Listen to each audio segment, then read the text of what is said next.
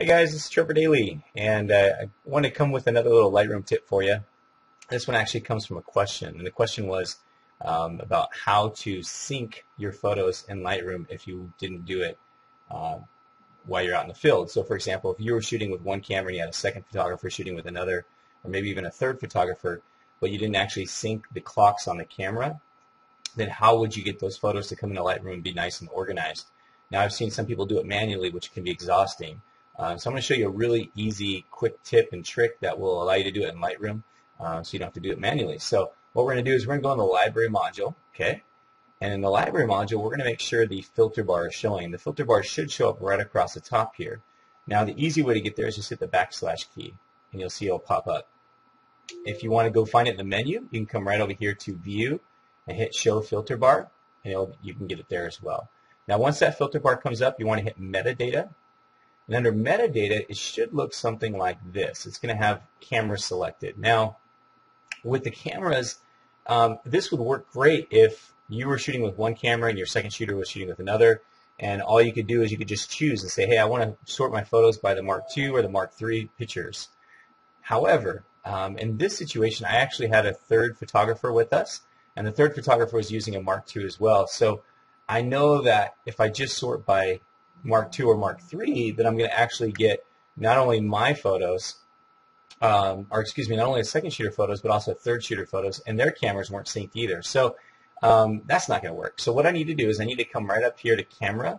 I need to go down to Camera Serial Number. Now this also works if you were shooting, let's say you and your second shooter were both shooting with a Mark II or a Mark III, or you both have the same camera. You can now sort by camera serial number. Okay, so here's my camera serial number down at the bottom. Here's my second shooter and my third shooter. So what I'm going to do is I'm first going to go find a picture that is some kind of moment during the wedding. I know I'm a wedding shooter, but this can be anything. Some kind of moment that's kind of like a defining moment that I know happened once that that we can both use. And I typically go for the wedding kiss. Now, if for whatever reason we both didn't get the wedding kiss, I will go maybe to the first dance where they first join hands.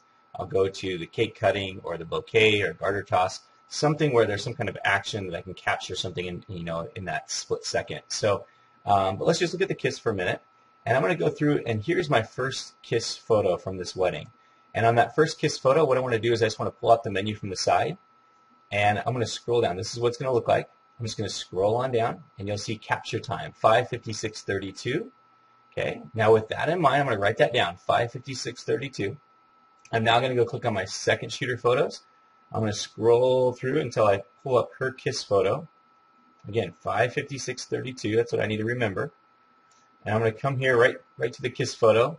And on her kiss photo, I want to make sure that I have it actively selected. So I've chosen that one. But then once I've actively chosen that one, I'm going to hit Control A for Select All.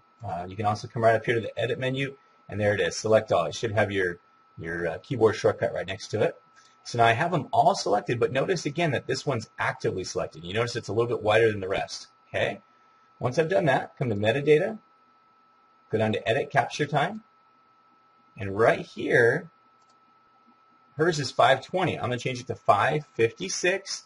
And remember, mine was 32. However, I like to change my second shooters 1 second later. That way I know that my photo is going to show up first in the sequence. So now, right up here, make sure it's adjusted specified date and time.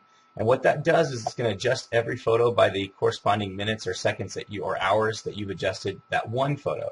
So if I've moved this one up, let's say 36 minutes, it's going to move all of them up 36 minutes. Okay? I'm going to hit Change All. And again, make sure you have them all selected before you do that, because if you don't have them all selected, it's just going to change one. Okay? Once I've done that, now if I hit all camera serial numbers, I'm going to close this down. You'll see immediately that I can see here's my photos, boom, here's her photo.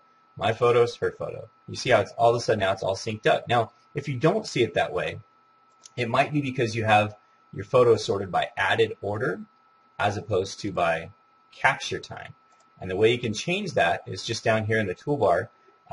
You just need to, where it says sort, hit capture time or added order. Now, if you don't see this toolbar, the shortcut is the letter T. You see it hides it or opens it. So hopefully that tip was useful, and you can use it to be able to sync your photos, whether it be you're shooting a wedding or a commercial event. You have a second camera, a second photographer with you. I know it's much easier than doing it manually. So enjoy.